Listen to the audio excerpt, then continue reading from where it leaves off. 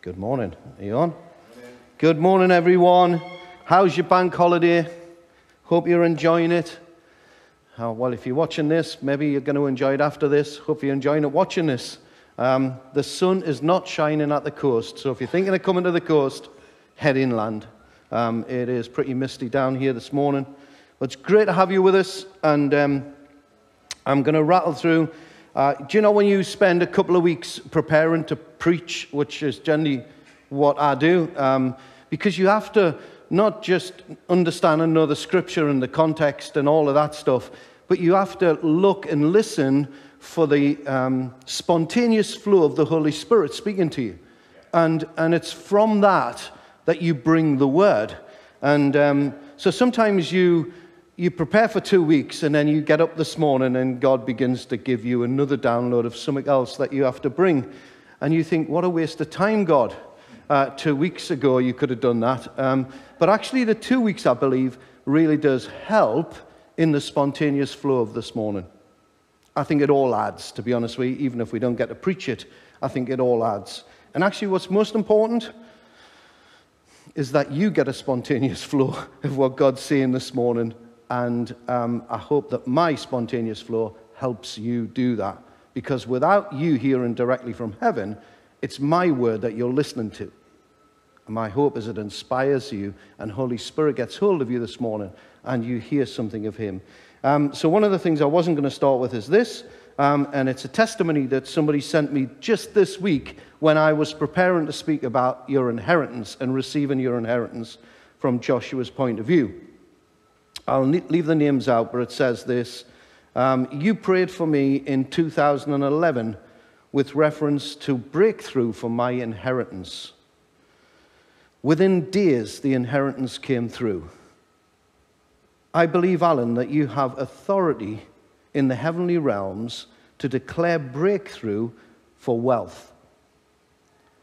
Wealth in the northeast, from hidden treasures in dark places, that abundant prosperity will come to the northeast. We will call out the wealth of the wicked into the storehouses of the righteous. So isn't it weird that you begin preparing a preach on inheritance, and you get a testimony from 2011? Why that was sent last week? Probably because I was preparing for a preach on inheritance. So as I talk through this today, and I'm going to be really brief today because I'm aware it is bank holiday. So I'm going to be brief today, but as I talk through this, receive that spontaneous flow and receive what heaven is releasing, whether heaven is releasing that through me or through you sitting in your house or through someone sitting with you or through something else you've heard, but heaven is releasing inheritance. It's a continuation. It's not, you have it all. It's an awareness of what you have. And we can become even more aware. So I want to start off with a verse from Hebrews. Again, this wasn't in my preach, but here you go. It's what God spoke to me this morning about. It's a really good verse that you all have on your fridge doors and probably on the back of your cars as a sticker. It's from Hebrews 6 and verse 12. And it says this: do not become lazy. Yeah, that's what it says. Do not become lazy, but to imitate those who through faith and patience inherit what has been promised. Do not become lazy, but through faith and patience imitate those who have received what has been promised. So there's a pattern that we can follow as Joshua did. And I've entitled this little preach, Put Feet on Your Faith. Put feet on your faith. And it's interesting because people think they receive their inheritance and they don't have to do anything. Oh, I've got my inheritance. That's not how it works. You may have it, but to benefit from it, you need to put feet to your faith. There is a working out, as you'll see with Joshua. So claiming your inheritance. I don't know if you remember, you probably won't remember, and I'm not bringing any condemnation, but my last preach I actually preached on, about a month ago, preached on Philippians 2:13, and it says, "For it is God who works in you to will and to act in order to fulfill his good purpose." So it's both. It's both hearing the word of the Lord and then acting upon the word of the Lord. I've got a picture I want to put up. I'm looking behind me, but I'm not going to be able to see it. I don't know why I'm looking behind me. That's the old school. Somebody will have to wave to me when it's up online. It's up online. Anybody recognize what that is? Anybody in the house here? Because obviously they're not going to recognize. Reply to me at home. Posh dinner? What? Well, it is a dessert. What kind? What do you think that is? It is. It is a deconstructed Black Forest gateau. That's what that is. So if you can put the other picture up of the Black Forest gateau, which is a constructed Black Forest gateau. Why am I showing you that? You can take the Black Forest gateau off because everybody will be drooling over Black Forest gateau when I'm preaching. It's interesting that here Joshua and the whole children of Israel have been in the desert for 40 years. They were shown a promised land 40 years ago. They missed it. And they ended up in a desert for 40 years. And here God is saying to Joshua, you're going to take these people into their inheritance. You're going to move from this place to another place. If you like, he was deconstructing the last 40 years and what that looked like, because they lived in a desert. God provided their food. Their clothes never wore out. Their shoes never wore out. God provided water. So they were moving from a place of desert experience, even though they were seeing the hand of God on a daily basis, into a promised land, into their inheritance. So God was deconstructing, hear me on this, follow me, God was deconstructing how they did church or life. And it was no longer going to look like it looked. It was going to look like something different. Now, isn't that a word right now for us as we think about returning back to church after lockdown? Not just us, but many churches. I've actually had 2 ministers on to me, even last week, talking about this very thing. Let me just say this, that I believe there's a danger in deconstructing church without fully understanding what the new constructed church looks like. You see, Joshua moved from a place of desert into the promised land, but he knew what had been promised, and he knew where he was leading the people. There is a big danger in being a bit cheesed off with church and saying we don't want to go back to how it was without revelation and knowledge of what the new looks like. Because then it literally is the blind leading the blind. Joshua knew where he was going. Why? Because of his forefathers.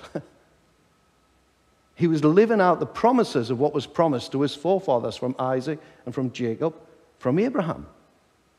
All of these promises went way back. He knew what he was doing. I think it is a time, hear me right, of deconstruction of church.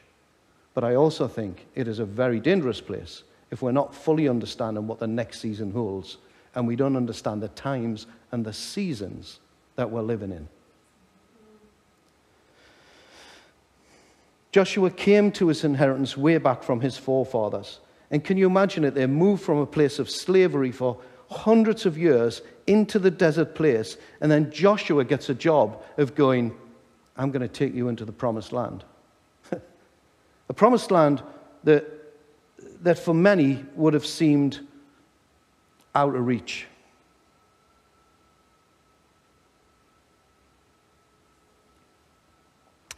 So does that sound like inheritance to you? You know, they went from that place of slavery and wandering in the desert, and then they went to going to go across the Jordan and begin their journey, but it began with battles to take the land. So I'm back to how I started here. You see, inheritance isn't just a matter of going, I have my inheritance. They actually had to go into the land and begin to battle for what was theirs. Don't be lazy. we need to begin to battle for what is already ours. You think, well, why is it not flowing? Well, we've got a battle for it. It will flow, but there is a battle that's needed for your inheritance. It doesn't sound like inheritance, that, does it? But for me, it sounds like daily living. It sounds like putting feet to my faith. That's what it sounds like to me. Remember, they sent spies over 38 years before this. And what was the word? Most of us know this verse, but what did they come back with? The 10 that didn't want to go in said this: we seemed like grasshoppers in our own eyes compared to the giants. You see, how we see ourselves is vitally important to receiving our inheritance. If you think you're a no good nobody who doesn't deserve anything, that's probably what you'll get. But if you believe that you're created in God's image, that you're a child of God, that when you stepped into Christ, you stepped into all the inheritance, all the fullness that Christ brought, suddenly you begin to attract something from heaven that is different than I'm a no good nobody. You are a somebody. You have an inheritance that Jesus died for, give his blood, shed his blood for. And therefore, don't be lazy in pursuing what cost God everything to give you. Don't be lazy about it. Don't beat yourself up. Don't see yourself as a grasshopper in the eyes of giants. We walk by faith, not by sight. You see, the 10 who came back seen the giants. Don't be imitated by the giants, but believe the promises of God over your life. And listen, we all know life throws giants at us. We all know that. But in the midst of seeing your giant, remember the promises of God. Giants are there to be overcome. And they will produce character in your life, I'm telling you. But they are overcomable. God has a way of overcoming giants when he has promised you something beyond what you're seeing when you look at them. Children of Israel got delivered. They got saved from bondage. Yet they perceived themselves and the giants, and they perceived themselves as grasshoppers, and it cost them 38 years of desert wandering because of how they perceived themselves. Later on, which I don't think I'll get into, when they eventually get across into Jordan and they meet the prostitute whose house they stayed at this time, another 2 spies went, Rahab, and they were in her house, and she said, we heard of your testimony and we were terrified of you. You see, the people were terrified, but the spies were terrified of the people. They missed their inheritance. By 38 years, they wandered around, and a whole generation died out. I'm going to skip through quite a bit of this. That their inheritance was the land. Their inheritance was the land. The land is mentioned 87 times in the book of Joshua. So do you think God might be saying something? God had made a covenant, not just with Joshua, but with Abraham, Isaac, and Jacob. And if they kept the law, he promised them the land. It was a promise. God cannot break a promise. He cannot do it. He cannot lie. It's impossible for God to lie. This was a land full of cows and bees, or a land flowing with milk and honey. But if you come from a desert, if you lived in a desert and suddenly the land was full of cows and bees, what does that tell you about the land? It tells you that the land could sustain you, that it has life in it. It tells you that it's more than living in a desert. It tells you if cows can survive and bees can survive, it's not just about what they can produce, but what the land might look like. It gives you hope beyond your desert experience.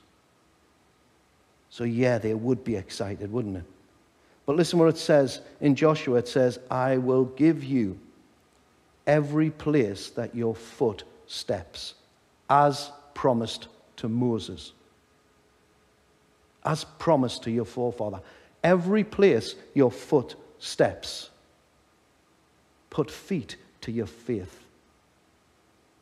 Now, what does that mean? I'll go on quickly just to talk about this. I'm going to cut loads out because I do want to be quick today. But what does it mean? It means this, that there is a process in receiving the land. There is a process, and the process is, or the promise here was, wherever you set foot, you can have. It's yours. There'll be battles, there'll be work to do, but it is yours. Joshua was encouraged to be strong, wasn't he? Of course he was encouraged to be strong, because he was following a great man of God who regularly went away for 40 days and 40, well, twice at least, went away for 40 days and 40 nights without food and without drink, and was sustained by the presence of God. Who would go up a mountain and see God and come down, and his face would be so glowing that they couldn't even look at him. Such was the presence of God on his life. The many miracles that Moses did. And here's Joshua, who was known as his aide, Moses' aide, suddenly now has to lead these people. And you can hear in the words that God spoke directly to Joshua when he says, Joshua, be bold, be courageous. You can do this. Why? Because I've promised you that you'll win. I've promised you it. But you need to be bold. You need to set your foot on the land. You need to take what's rightfully yours. You need to stop seeing yourself as a grasshopper in the eyes of giants. You need to put faith to your feet to your faith and need to move into the promised land. Wherever your foot treads, I'll give you. You sit by the bank and you'll get out other than the bank. That'll be it. The bank of the river. Leading a whole bunch of people. You can almost hear Joshua's knees knocking, can't you? Be strong, be courageous. What great words for God to speak over your life. Can you imagine hearing that just from a prophet, but hearing it from God? Joshua, be strong, be courageous. I'll never leave you. I'll never forsake you. As I was with Moses, I'll be with you. Be strong, be courageous. God promises Joshua. Wow. You know, Joshua, I think was mentioned early on in the series, Joshua and Jesus, their names translated can mean the same, taken from the word Yeshua. And people have often said Joshua is a type of Jesus only in the Old Testament. And in many ways, Joshua and Moses were living under the law, but Jesus came not with law, but with grace. And we entered into a new covenant, not the old covenant of the law. The law was fulfilled in Jesus. And Jesus came to bring you and me our inheritance. All that heaven has, every spiritual gift in the heavenly places is yours because God made it so. He promised it. But how many of those will you walk in? Well, wherever your foot tread, wherever you want to step, whatever it is that you go after, that you're attracted to, becomes attracted to you. It's not a matter of sitting and waiting. It's a matter of walking and believing. Anyone can have a promise. Anyone can have a promise. Anyone can have a word of prophecy over their lives. But we have to walk it out. We have to walk it out. You know, Joshua, they reckon in the desert there was about 1.2 million people died in that 38 years. A whole generation died out. Somebody said that was probably about 85 people per day died in the desert. Because a whole generation had to go, apart from two people. They were the two spies who didn't see themselves as grasshoppers, Joshua and Caleb. But you know, there's not many people, I'm saying you know this, but I don't think many people know this. Joshua was promised, and if you look at what Joshua was promised, it was promised the land from Lebanon to the Great River, which is Iraq, and then he was promised to the Great Sea, which was the Mediterranean. And I haven't done this, by the way, but if you look at the map and you look at the area that he was promised, it was a vast and a huge area. But if you look at actually the land he took, it was only 10% of what was promised. This great man of God, Joshua. And he only took 10% of what was promised. You know, we don't, you know, he didn't go and occupy Iraq. And we never hear of it in Syria or Lebanon. Why? Simple. It's very simple. The promise of God was this: wherever you set your foot, I'll give you. They didn't set their foot there. But if they had of, they could have took it. Because it was promised. It was in their inheritance.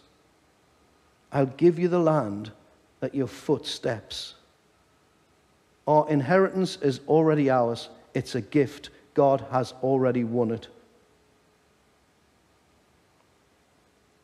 But we need to participate in the receiving or understanding or the live it out, of that full gift. There is a sense, I believe, I don't know about you, but have you ever seen a bird with its claw on its head going, oh no, what's going to happen today? No, of course we haven't. And of course we remember the words of Jesus who said, you know, do the birds worry? No, the birds don't worry. But their Father provides what's needed for them. But listen, a lot of people misunderstand that. And they go, Father, provide what's needed for me. We've heard the phrase, the early bird catches the worm, haven't we? You know, a bird just doesn't sit there with its beak open to heaven going, feed me, Father. It gets up in the morning. It goes looking for its food. Otherwise, it will die. It will not receive the inheritance or the promise of God. And a lot of Christians think that our promise, our inheritance, is when we get to heaven. It is not. It is before we get to heaven. You have eternal life now. That's what the Bible says. But you know, another thing with the birds is quite, you know, using that analogy again, when the chicks are in the nest, of course the chicks are reliant upon their parents to bring them food at that point. They have a dependency. I'm going to get back into dodgy church in a minute. They have a dependency upon the parents. You know, and I got a picture of the church today, especially in this country. We're dependent upon the men and women of God, yet we're fully adults. Because we've been brought up in a culture where the guy or the woman at the front does everything for us. And they bring us something on a Sunday and they shove it down our beaks. And that sustains us until the next Sunday. And we got adults living in nests. Wouldn't it be weird? Wouldn't that be weird in the natural if a bird was an adult and still living in a nest? What's the aim of the parent? Now listen, a little bit of seriousness. This is down to leadership. It's down to leadership understanding their role, their biblical role. And it's quite simple. It's never changed. The Bible is clear what the job of leadership is. It's to equip the saints for works of service. That's the role of leadership. It's not to do everything so that we end up with adult Christians who are still being fed on a weekly basis by leaders. That's not the role of the church. It's not the role of leaders. And leaders, we need to wake up to this. We need to start empowering people. We need to move away from the fact of maybe getting some level of security that people need or depend from a leader or depend on a leader. Your identity as a leader is not in you being a leader. It is in who we are in Christ Jesus, whether you're a leader or not. You have a function. I have a function. And we have to operate in that function. But our job description is simple: to equip the saints for works of service, for his works of service. Let's hope we never have too many fully fledged Christians still living in the nest as adults. Because what that does then is it prevents the adult birds from reproducing again. Because all their energy is spent feeding these. I don't know, that makes sense, but It made some sense to me. God has given us every spiritual blessing in Christ Jesus. Joshua was a leader because he believed that God was a great God. You see, when people seen big giants, in their mind they had a little God. But when Joshua seen big giants, he seen little giants with a big God. God could overcome. The book isn't really about Joshua and his inheritance. It's a much bigger picture than that. But actually it's about the God of Joshua. It's about what God was doing. And it's about what God is doing. But he needs us. Do you believe that? Yeah, I'm going to finish. He needs us. I'll say it again. He needs us. He needs you to put some feet to your faith and to begin to walk the land, claiming your inheritance, but also taking the land that he has promised you. Can you imagine being in a rowing boat and only having one oar? I don't know if you've done that. When I was young, I've done that. That's partly because my mate threw the other oar out, but we had one oar. What can you do? You go round in circles. You go round and round in circles. And so it is with many of us when it comes to talking about biblical inheritance. We believe we've got it, but we're going round and round in circles. Why? Because the other oar is your feet. And when you begin to put faith in there, and you begin to act out and walk out and move, you begin to take the land your feet steps on, suddenly that's another oar, and you begin to make progress in a straight line. But you cannot stand, we cannot stand and go, Jesus has done it all, with our beaks wide open and expecting God to fill it. Now, the Bible does say, open your mouth and God will fill it. But after that, after he's done that, you then have to walk the land. You then, through faith, have to walk the land and walk it out. Joshua took many, many people into the promised land, a land flowing with milk and honey. He had many battles to win, and he only took a percentage of what was promised him because he only managed to walk on a percentage of the land. I believe if he walked all of that land, he would have took all of that land. Why? Because the promise of God said so. So your inheritance is full. It's there. It's rich. It's a treasure trove of goodness from heaven.